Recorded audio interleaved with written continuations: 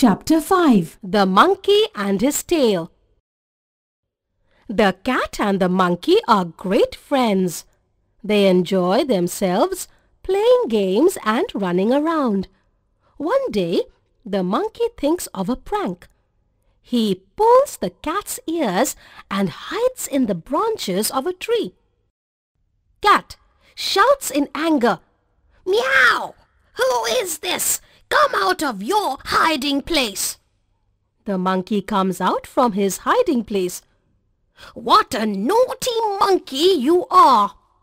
Monkey smiling. "Oh, your ears look like butterflies. I am sorry for making the mistake of pulling them." The cat walks away in anger. She thinks of teaching him a lesson. One day, the cat sees the monkey sleeping on a low branch. She ties his tail to the branch. Soon, the monkey wakes up.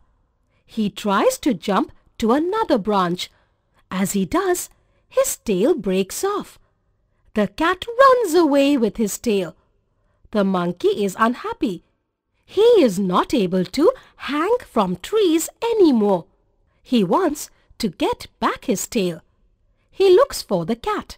At last he finds her. Monkey: "Oh dear cat, give me back my tail." Cat: "Get me some milk first." Monkey: "From where do I get milk?" Cat: "Go and ask the cow for some." The monkey goes to the cow.